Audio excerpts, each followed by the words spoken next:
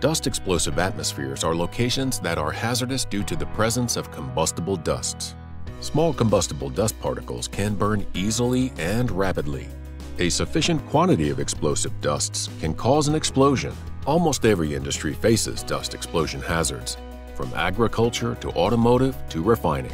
Hazardous locations involving dust are classified according to the properties of the combustible dusts or fibers present, and the likelihood that a flammable or combustible concentration or quantity exists.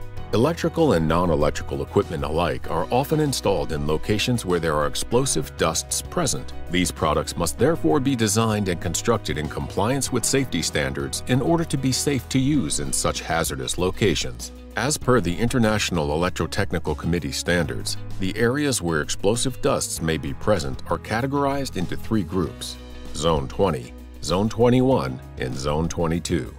This animation is about Zone 20. Zone 20 is defined as an area in which an explosive dust atmosphere, in the form of a cloud of dust in the air, is always present during normal operation. As a result, electrical or non-electrical equipment used in Zone 20 must not become a source of ignition in the form of hot surfaces or sparks under normal or even abnormal conditions.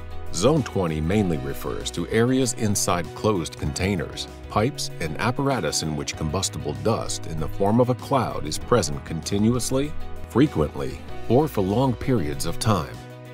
To make it easier to distinguish among the 3 zones, consider this diagram of a typical dust handling plant. The areas classified as Zone 20, Zone 21, and Zone 22 have each been identified. Dusts are contained inside a dust handling container and are transferred to the truck's tank. The area inside the container of dusts is defined as Zone 20 because explosive dusts are always present. In order to be certified as compliant with safety standards for Zone 20, an electrical device must be protected by one or more of the following protection techniques: intrinsic safety with the level of protection IA, encapsulation with MA protection, and protection by enclosure with TA marking. Additionally, equipment with optical radiation features such as lasers can be installed in Zone 20 if the optical power is inherently safe using OP-IS protection or using an interlock system complying with OP-SH protection with an equipment protection level, or EPL, of DA.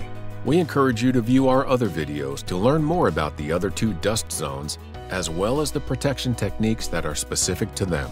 If you are a product designer or a buyer and need an electrical device that has been certified for Zone 20, the Hazloc Directory website can help.